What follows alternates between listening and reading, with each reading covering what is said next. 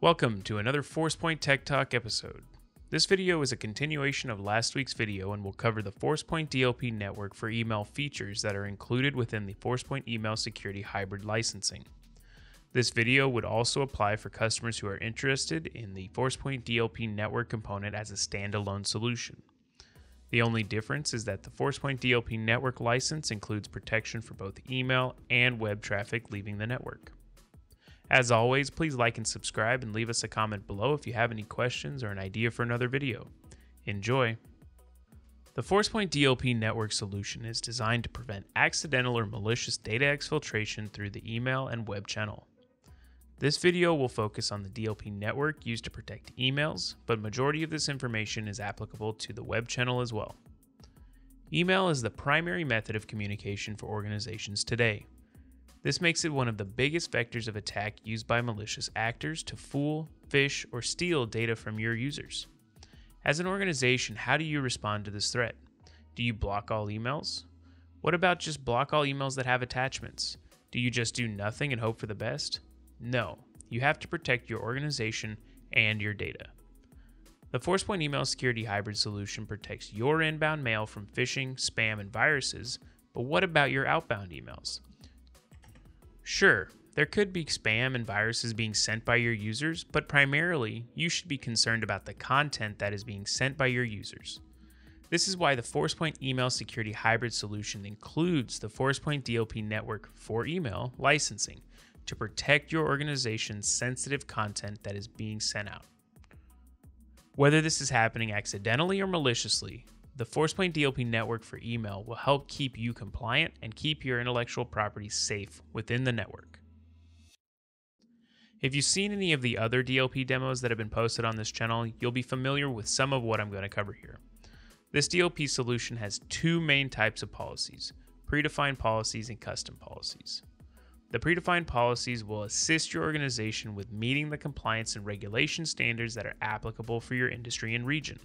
This filters the list to show you what's appropriate for your organization based on your inputs. There are roughly 1,500 predefined policies. These predefined policies will help you become compliant with policies like PCI, PII, PHI, HIPAA, GDPR, and many, many more. These policies are now active in a monitor-only mode. It will begin to identify whether the content of the email contains sensitive data. The predefined policies can be customized. If you want to change the conditions or what the rule is looking for, or the action that will be applied to the data when it is found, you can do so. The other type of policy is a custom policy, and this policy can be used to protect non-standard data or intellectual property. When creating or editing a custom policy, you can set the condition of the policy to look for any sensitive information. If we select the Add button, we can see the options for patterns and phrases, data classification labels, fingerprinted data, machine learning, attachment type, and number of attachments. The patterns and phrases option allows us to create a classifier for any word or phrase, regex, or dictionary of words that you want to use and have this policy look for.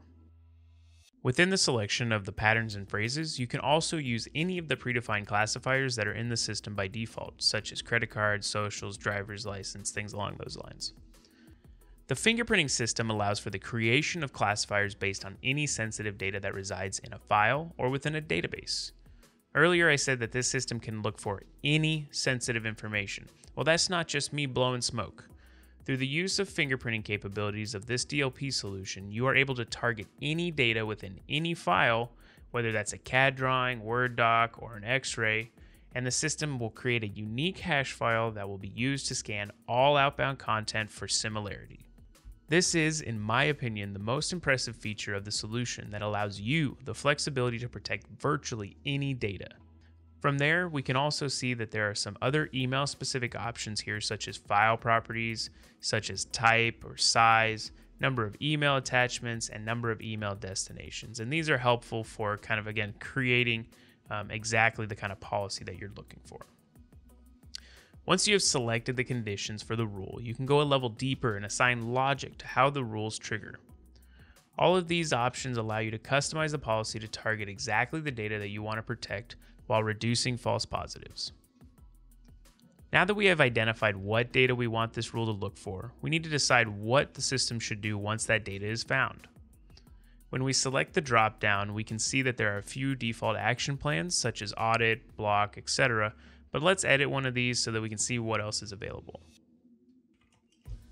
There's a lot here on this action plan page, but remember that this specific demo is focused on Forcepoint DLP network for email, so we are only going to discuss the email channel's actions.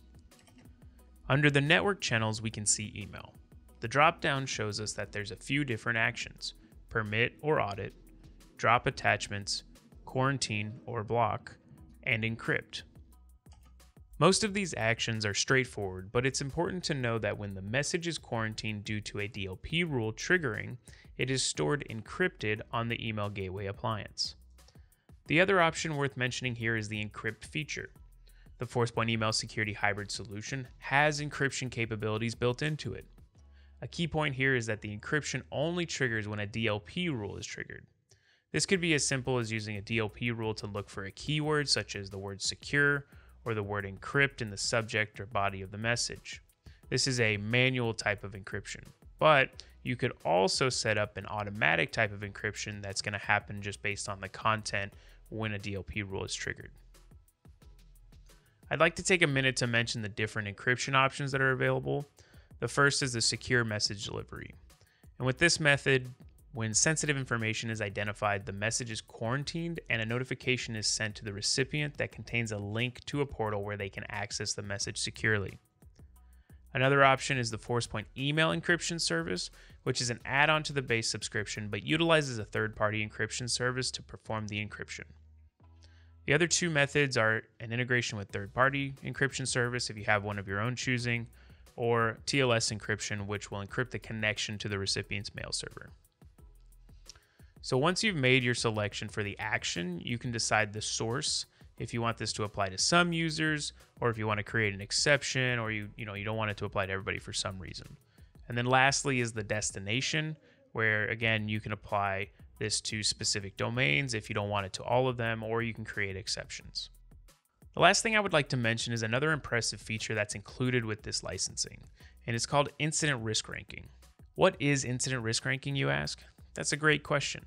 This system works as a behavior analytics light. It analyzes how your users act on a day-to-day basis and creates a baseline, and then when the users act anomalous to that baseline, it creates a risk score associated with that event. And what this really means for you is that, when you come in the morning and you're drinking your cup of coffee, you can come and look at this report, see the risky users, and then click on those risk score cards and see all of the incidents that together made that user risky. And this really saves you time from having to actually go and look through incidents and figure out what's risky, or just wait till someone reports that there's a problem. So that's the main meat of the Forcepoint DLP network for email solution. You get the capabilities of the full enterprise class data loss prevention system applied to all outbound emails included. I repeat, included with the license of the Forcepoint email hybrid security solution. Try to find another tool that has the best-in-class phishing, spam, and virus protection and includes an enterprise-grade DLP solution at no additional cost. Thanks for watching this video where we were able to go through a demo of the Forcepoint DLP network for email solution. If you have any questions, leave it down below in the comments. If you like this video, please consider leaving a like. If you're not already subscribed, go ahead and click the subscribe button and the bell to be alerted when new videos are posted. See you next time.